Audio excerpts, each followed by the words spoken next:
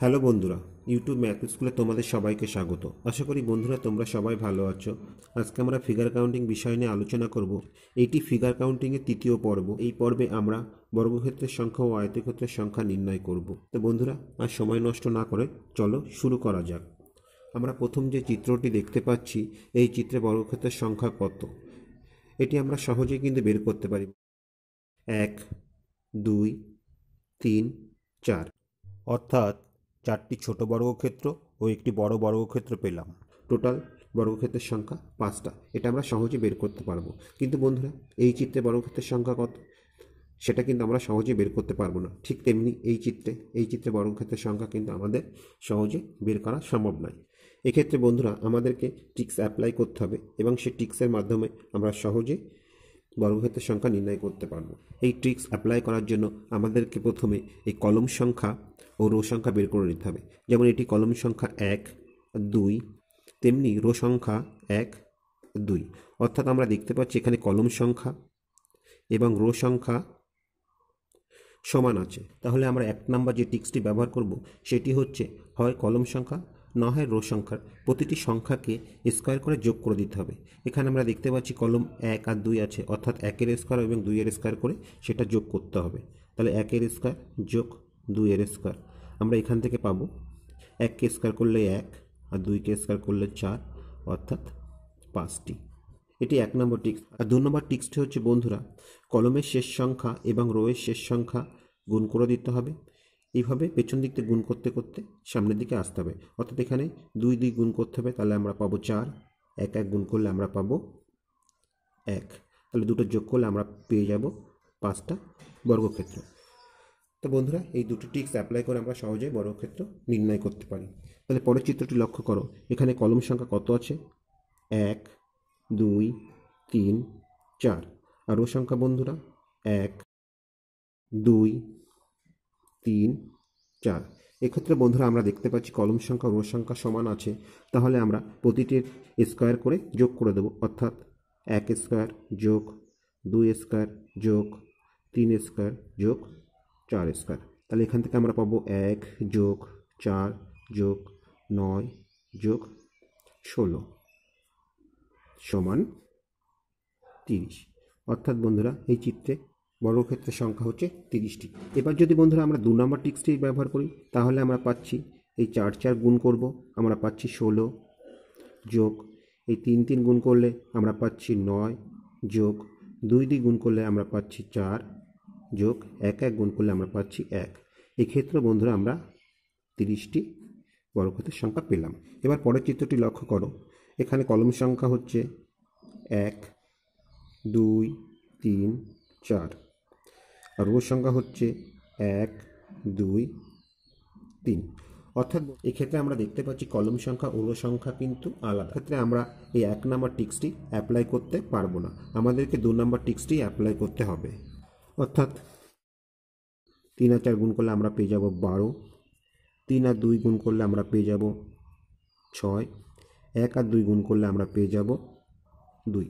আর বন্ধুরা এক্ষেত্রে কোনো সংখ্যা নেই বলে এই গুণটা করার আমাদের দরকার নেই। তাহলে আমরা 3টে যোগ করলে পেয়ে যাব 20। অর্থাৎ এই চিত্রে বর্গক্ষেত্রের সংখ্যা হচ্ছে 20। এবার পরের চিত্রটি লক্ষ্য করো। এখানে কলম সংখ্যা দেখতে পাচ্ছি 1, 2, 3, 4, 5, 6। আর রো সংখ্যা বন্ধুরা 1, 2, 3। অর্থাৎ বন্ধুরা এক্ষেত্রেও কলম সংখ্যা রো সংখ্যা আলাদা, তাই আমাদেরকে 2 নম্বর ট্রিক্সটি ব্যবহার করতে হবে। আমরা প্রথম ট্রিক্সটি ব্যবহার করতে পারবো না। তাহলে 2 নম্বর ট্রিক্স অনুসারে আমরা 3 আর 6 গুণ করলে আমরা পেয়ে যাচ্ছি 18। 2 আর 5 গুণ করলে আমরা পেয়ে যাচ্ছি 10। 1 আর 4 গুণ করলে আমরা পেয়ে যাচ্ছি 4। আর যেহেতু এখানে আর কোনো সংখ্যা নেই বন্ধুরা, তাহলে এইটা 1, 2, 3 দিয়ে কোনো গুণ করার দরকার নেই। তাহলে এই 3টে যোগ করলে আমরা পাচ্ছি 32। অর্থাৎ এই চিত্রে বর্গক্ষেত্রের সংখ্যা হচ্ছে 32টি। পরের চিত্রটি লক্ষ্য করো।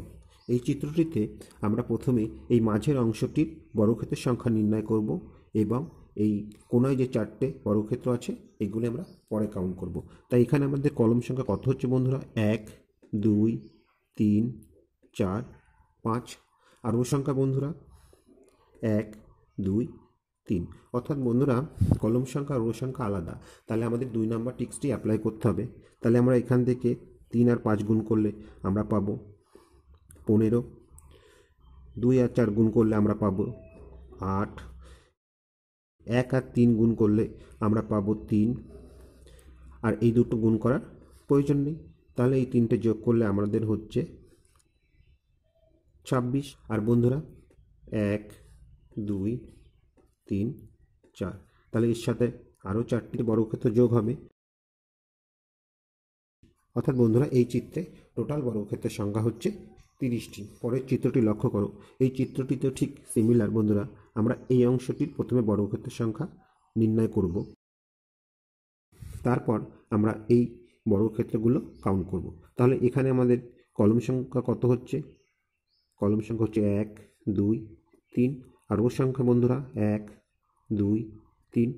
অর্থাৎ এক্ষেত্রে আমরা দেখতে পাচ্ছি কলম সংখ্যা রো সংখ্যা সমান। তাহলে আমরা দুটো টিক্সে যে কোনো একটি অ্যাপ্লাই করতে পারি।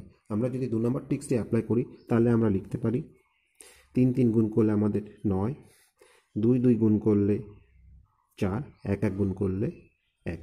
আর বন্ধুরা এই 1টি 2টি 3টি 4টি, তাহলে এর সাথে আরও 4টি বর্গক্ষেত্র যোগ হবে।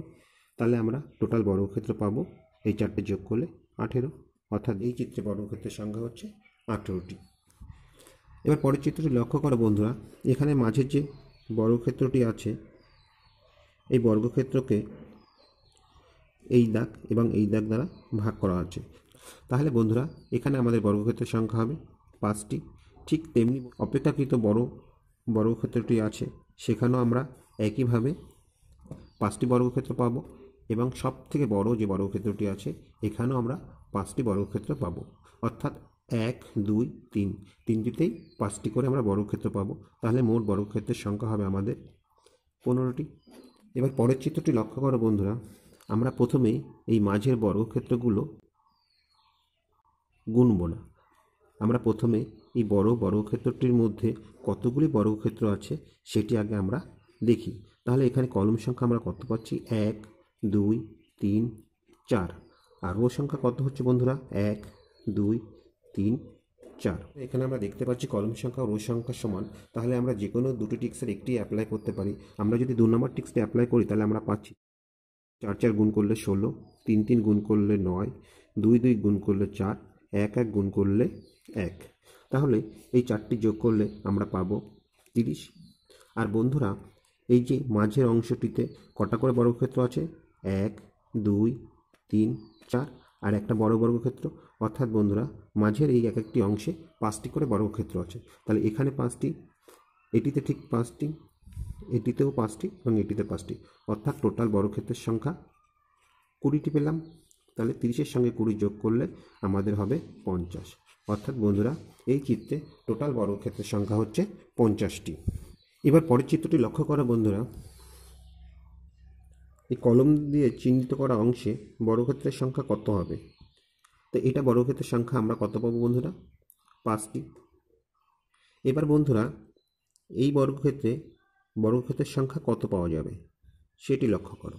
তাহলে এখানে আমরা দেখতে পাচ্ছি এই বর্গক্ষেত্রটা অলরেডি আমাদের গোনা হয়ে গেছে, এটা আমরা গুনবো না। তাহলে 1 2 3 আর একটি বড় বর্গক্ষেত্র। অর্থাৎ এক্ষেত্রে আমরা বর্গক্ষেত্রের সংখ্যা পেলাম 4টি। ঠিক তেমনি বন্ধুরা এই বর্গক্ষেত্রের ক্ষেত্রে আমরা টোটাল 4টি বর্গক্ষেত্র পাবো। আবার এই বর্গক্ষেত্রের ক্ষেত্রেও আমাদের বর্গক্ষেত্রের সংখ্যা হবে 4টি। অর্থাৎ এই চিত্রে মোট বর্গক্ষেত্রের সংখ্যা হবে 17টি। এবার বন্ধুরা পরের চিত্রটি লক্ষ্য করো। চিত্রটি একটু জটিল মনে হলেও আমরা যদি খুব ভালো করে লক্ষ্য করি তাহলে আমরা বুঝতে পারবো এই চিত্রের বর্গক্ষেত্রের সংখ্যা কিভাবে নির্ণয় করতে হয়। তা দেখো বন্ধুরা, প্রথম যদি আমরা এই বড় বর্গক্ষেত্রটাকে ধরি তাহলে এই বর্গক্ষেত্রটার রো সংখ্যা কলম সংখ্যা কত হচ্ছে? কলম সংখ্যা হচ্ছে 1 2 3 4, আর রো সংখ্যা কত হচ্ছে বন্ধুরা? 1 2 3 4। তাহলে আমরা 2 নম্বর টিক্সটি ব্যবহার করে করতে পারি 4 4 গুণ করলে 16, 3 3 গুণ করলে 9, 2 2 গুণ করলে 4, 1 1 গুণ করলে 1, অর্থাৎ 30টি। এইবার বন্ধুরা মাঝের এই অংশটি লক্ষ্য করো, কলম দিয়ে চিহ্নিত করা অংশটি লক্ষ্য করো। এই অংশের বর্গক্ষেত্র আমরা এবার নির্ণয় করব। তাহলে আমাদের ম্যাক্সিমাম বর্গক্ষেত্র কাউন্ট করা হয়ে যাবে। তাহলে এই ক্ষেত্রে আমাদের কলম সংখ্যা কত হচ্ছে? 1 2 3 4। তেমনি রো সংখ্যা হচ্ছে 1 2 3 4। অর্থাৎ বন্ধুরা কলম সংখ্যা ও রো সংখ্যা সমান। এক্ষেত্রে আমাদের বর্গক্ষেত্রের সংখ্যা কটা হবে? 30টা। আমরা বাইরের বর্গক্ষেত্রগুলো কাউন্ট করব। তাহলে এই একটা বর্গক্ষেত্র, দুটো, তিনটে, চারটে, পাঁচটা, ছটা, সাতটা, আটটা। অর্থাৎ বন্ধুরা আমরা এই ছোট ছোট 8টা বর্গক্ষেত্র পেলাম। তাহলে সেই 8টা যোগ করতে হবে। এবার বন্ধুরা লক্ষ্য করো, আর কি কোনো বর্গক্ষেত্র আছে? অবশ্যই আছে বন্ধুরা। এবার লক্ষ্য করো বন্ধুরা, এই বর্গক্ষেত্রগুলো আমরা পাচ্ছি। ঠিক আছে, এই বর্গক্ষেত্র, এখানে আমরা এই একটা বর্গক্ষেত্র পাচ্ছি। ঠিক তেমনি বন্ধুরা এখানে এই একটা বর্গক্ষেত্র আমরা পাচ্ছি, আর এখানে আমরা এই একটা বর্গক্ষেত্র পাচ্ছি। অর্থাৎ আরও 4টি নতুন বর্গক্ষেত্র আমরা পেলাম। 4টে যোগ করলে আমরা পাবো 72। অর্থাৎ বন্ধুরা এই চিত্রে টোটাল বর্গক্ষেত্রের সংখ্যা হচ্ছে 72টি। এবার বন্ধুরা আমরা আয়তক্ষেত্রের সংখ্যা নির্ণয় করব। তো আমরা প্রথম যে চিত্রটি দেখতে পাচ্ছি, এই চিত্রে আয়তক্ষেত্রের সংখ্যা কত? তাহলে এখান থেকে আমরা দেখতে পাচ্ছি 1টি, 2টি, 3টি, 4টি, আর একটি এই বড় আয়তক্ষেত্র, অর্থাৎ 5টি। এবার এই মাঝখান থেকে যখন ভাগ করেছে তখন এদিকে একটা 6টি, এই একটা 7টি। আবার এটিতে যখন ভাগ করেছে তখন এই একটা 8টি, এবং এই নিচে একটা 9টি। অর্থাৎ এই চিত্রে আয়তক্ষেত্রের সংখ্যা বের হলো 9টি। এটি আমরা সহজে বের করতে পারি। কিন্তু বন্ধুরা এই চিত্রে আয়তক্ষেত্রের সংখ্যা কিন্তু আমরা এইভাবে সহজে বের করতে পারবো না। সেক্ষেত্রে আমাদেরকে আগের মতো টিক্স অ্যাপ্লাই করতে হবে। এক্ষেত্রে আমাদের এই টিক্সগুলো অ্যাপ্লাই করার জন্য কলম সংখ্যা এবং রো সংখ্যা বের করতে হবে। তা প্রথম চিত্রে কলম সংখ্যা 1 এবং 2 এবং রো সংখ্যা হচ্ছে 1 এবং 2, অর্থাৎ কলম সংখ্যা ও রো সংখ্যা সমান।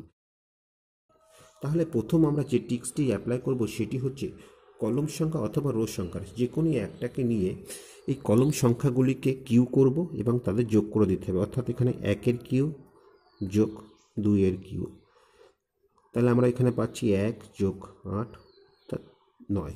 আর 2 নম্বর টিক্স সেটি হচ্ছে বন্ধুরা কলম সংখ্যাগুলিকে যোগ করতে হবে এবং রো সংখ্যাগুলিকে যোগ করতে হবে এবং সেই দুটি যোগফলকে গুণ করতে হবে। অর্থাৎ এখানে কলম সংখ্যার যোগফল আমরা পাচ্ছি 1 যোগ 2 সমান 3। তেমনি রো সংখ্যার যোগফল আমরা পাচ্ছি 1 যোগ 2 সমান 3। এবার এই দুটি গুণ করতে হবে, অর্থাৎ 3-এ গুণ করলে আমরা পাবো 9। আমরা এই দুটি ট্রিক্স অ্যাপ্লাই করতে পারি। এবার পরের চিত্রটি লক্ষ্য করে বন্ধুরা, এখানে কলম সংখ্যা হচ্ছে 1 2 3 4, আর রো সংখ্যা বন্ধুরা 1 2 3 4। অর্থাৎ এক্ষেত্রে আমরা দেখতে পাচ্ছি কলম সংখ্যা ও রো সংখ্যা সমান। তাহলে বন্ধুরা আমরা এই দুটি টিক্সই অ্যাপ্লাই করতে পারি। তাহলে আমরা প্রথম টিক্সটি যদি অ্যাপ্লাই করি তাহলে আমরা পাবো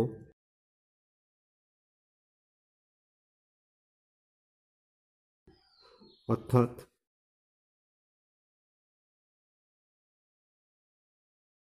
তাহলে এই 4টে সংখ্যা যোগ করলে আমরা পাবো 100। অর্থাৎ এই চিত্রে আয়তক্ষেত্রের সংখ্যা হচ্ছে 100। আর 2 নম্বর টিক্সটি যদি আমরা অ্যাপ্লাই করি তাহলে এই যোগ করে দেব। তাহলে এখানে আমরা যোগ করে আমরা 10 পেলাম। তেমনি বন্ধুরা এই রোটা যোগ করে আমরা 10 পাবো। তাহলে 10 গুণ 10 আমরা যদি করি আমরা পেয়ে যাব 100। ঠিক আছে বন্ধুরা, আমরা এই দুটো যে কোনোটা একটি ব্যবহার করতে পারবো। এবার পরের চিত্রটি লক্ষ্য করো। এই চিত্রে আয়তক্ষেত্রের সংখ্যা নির্ণয় করতে গেলে আমাদেরকে প্রথমে কলম সংখ্যা এবং রো সংখ্যা নির্ণয় করতে হবে। তাহলে এখানে কলম সংখ্যা 1 2 3 4 আর রো সংখ্যা 1 2 3।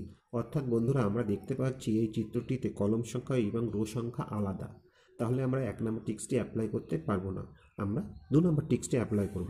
অর্থাৎ কলম সংখ্যার যোগফল কত হচ্ছে 1 যোগ 2 যোগ 3 যোগ 4 সমান 10।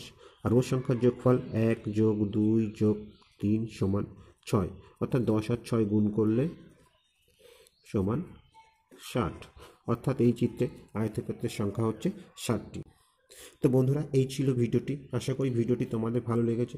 ভিডিওটি যদি তোমাদের ভালো লেগে থাকে অবশ্যই লাইক করবে এবং বন্ধুদের মধ্যে অনেক অনেক শেয়ার করবে, যাতে তারাও এই সম্পর্কে জানতে পারে।